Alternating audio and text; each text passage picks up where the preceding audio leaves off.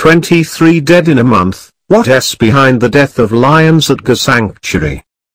On Thursday, Gujarat's Forest and Environment Minister Ganpat Vasava told PTI that at least 11 of 23 lions who died in Gujarat's Gir forest were found to be infected with deadly Canine Distemper Virus, CDV. Gujarat's Forest and Environment Minister Ganpat Vasava said that at least 11 of 23 lions who died in Gir forest were found to be infected with deadly Canine Distemper Virus, CDV. Representational Image.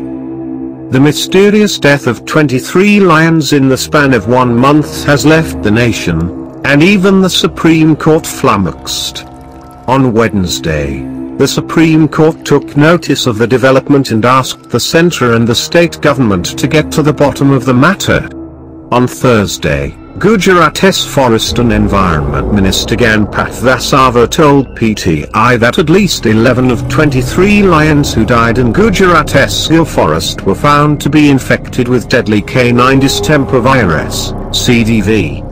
CDV is a contagious disease that affects a wide variety of animal families, including domestic and wild species of dogs, foxes, pandas, wolves, and large cats.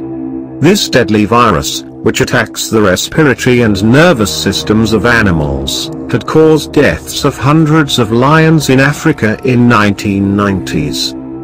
The virus was found after a Pune-based National Institute of Virology, NIV, laboratory tested the samples of 4 dead lions. The samples were taken from 4 of the 11 lions that had died between September 12 and September 19. Still, the government maintains that the deaths of lions occurred in the last few weeks were not due to the virus but because of infighting. According to a report in the Indian Express, Gujarat Forest Department Additional Chief Secretary Rajiv Kumar Gupta said that the virus didn't cause the deaths of the lions but it did affect the immunity of infected lions, rendering them vulnerable to death even due to small diseases. Lions with CDV can be infected by protozoal infection which is spread by ticks. Presence of both of these causes death. We have found CDV in 4 and protozoa in 7 out of 11 dead lions, Gupta told the National Daily News Agency PTI on Thursday reported that the state government has imported a vaccine from the US to protect the lions. We have urgently imported 300 shots of a vaccine from Atlanta, which we will administer to 36 lions, if needed, who are under observation, PTI quoted Rajiv Kumar Gupta as saying. The additional chief secretary further said that the forest officials would collect random samples of blood and swabs of lions from other ranges of the Gir forest, as a measure to ascertain their health status. In the next 7 days, we will vaccinate all the cattle present in surrounding areas of the Gir forest, he said. He also informed that the government has sought national and international help to fight the threat on the directions of the Chief Minister. We are also seeking the help of experts of Royal Veterinary Society of London, he said. Meanwhile, the Supreme Court and the Gujarat High Court have sought a response from the centre and the state governments over the death of lions. According to a Hindustan Times report, a Supreme Court bench headed by Justice Madan B. Lakha told Additional Solicitor General A.N.S. Nadkarni, "Today, we are faced with a peculiar problem. Lions are dying. There seems to be some kind of virus. We do not know. It is coming in newspapers. You find it out.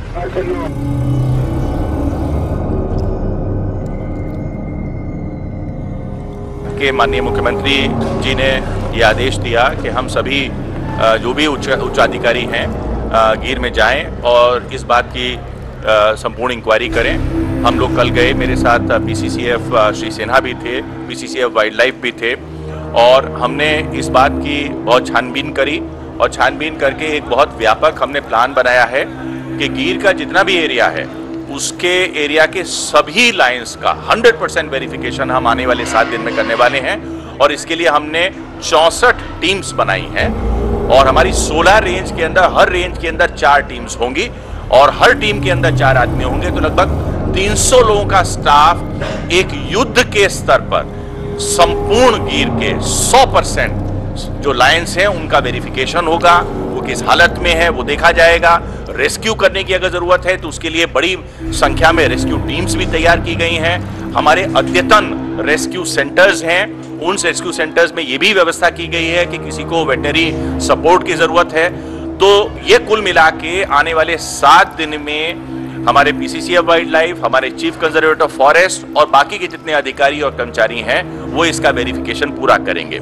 साथ में एक हमने ये भी decide किया है कि आसपास के जो गांव हैं उन गांव के जितने भी मवेशी हैं उन मवेशियों का भी 100% वैक्सीनेशन हो और वो वैक्सीनेशन की कार्यवाही वैसे तो जो पशुपालन विभाग है उसके द्वारा 1 सितंबर से करी जा रही है, लेकिन आने वाले 7 दिन में गुजरात राज्य के पशुपालन विभाग के सचिव के द्वारा भी ये आदेश पारित कर दिए गए हैं कि सभी गांवों में 100% वैक्सीनेशन कैटल का भी कर दिया जाए।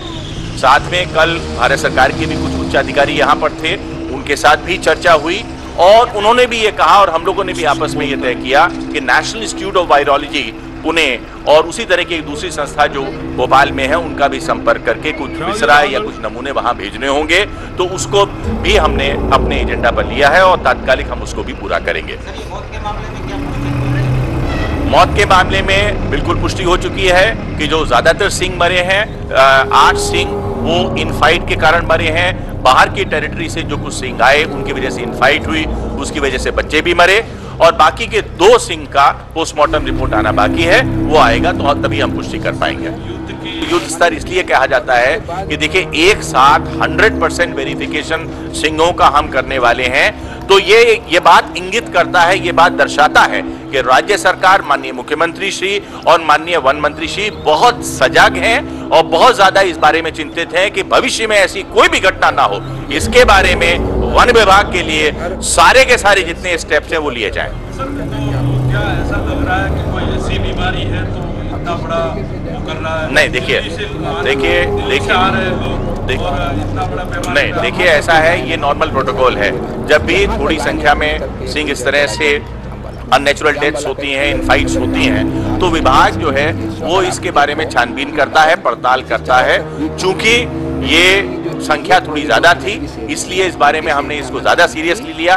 दिल्ली के अधिकारी इसकी छानबीन करने नहीं आ रहे हैं। दिल्ली के अधिकारी हमारी मदद के लिए कोई एक्सपर्ट गाइडेंस चाहिए हो, कोई चर्चा विचारणा की जरूरत हो उसके लिए, और उन्होंने भी इस बारे में पुष्टि करी है कि जो सिंह मरे हैं वो इनफाइट्स की वजह से मरे हैं, उसके पीछे और कोई दूसरा कारण नहीं।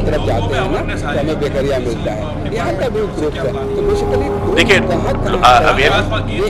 अवेयरनेस के प्रोग्राम्स गिर के हमारे कंटिन्यूअसली चलते हैं, गांव के साथ इंटरेक्शन होता है, लोगों को बताया जाता है, जो उनके कैटल हैं, मवेशी हैं, उनका वैक्सीनेशन का कार्यक्रम भी चलता है। तो वो कार्यक्रम हमारे चल रहे हैं और वो आगे आने वाले समय में भी चलते रहेंगे। यहाँ पे मैं आपके माध्यम से सभी को ये बिल्कुल स्पष्ट कर देना चाहता हूँ गुजरात राज्य सरकार की तरफ से कि कोई पॉइजनिंग की वजह से ये मृत्यु नहीं हुई है। ये मृत्यु सिर्फ और सिर्फ एक टेरिटरी के सिंह दूसरी टेरिटरी में आए, झगड़ा हुआ, जो एक सामान्य वन्य प्राणियों में होता है, उसकी वजह से हुआ है। इसलिए ये मैं फिर से स्पष्टता करना चाहता हूं कि इस बारे में कोई भी अफवाह या कोई भी रूमर्स चल रही हैं, उनको एक अंत किया जाए। और गुजरात सरकार के अधिकारी और भारत सरकार के अधिकारियों ने ये बिल्कुल स्पष्टता कर दी है कि किसी भी हालत में ये पॉइजनिंग या ह्यूमन इंटरफियरेंस की वजह से ये डेथ्स नहीं हुए हैं। देखिए वो एक RFO सिर्फ ट्रेनिंग में गया है, वो 1-1.5 महीने में आ जाएगा। देखिए 80% जगह भरी हुई है, बाकी के लिए भी हमने एडिशनल स्टाफ मोबिलाइज किया है। आप इस बारे में निश्चिंत रहें, कोई जगह खाली रहने के अभाव में कोई काम के ऊपर असर नहीं पड़ेगा। देखिए हमारा जो रेस्क्यू सेंटर है वो तो इंटरनेशनल और state of the art centre है। कहीं पे भी कोई वेटनरी मेडिसिन है या वेटनरी सर्जिकल इंस्ट्रूमेंट है या वेटनरी केयर है, उसकी वजह से कहीं भी किसी सिंह को कोई तकलीफ हो या उसकी सारवार या उसका मदद ना हो, ऐसा नहीं बनेगा, नहीं बना है। देखिए, इस बारे में मीडिया में कौन सी डेड बॉडी कहां पर मिली ये स्पष्टता हो गई है।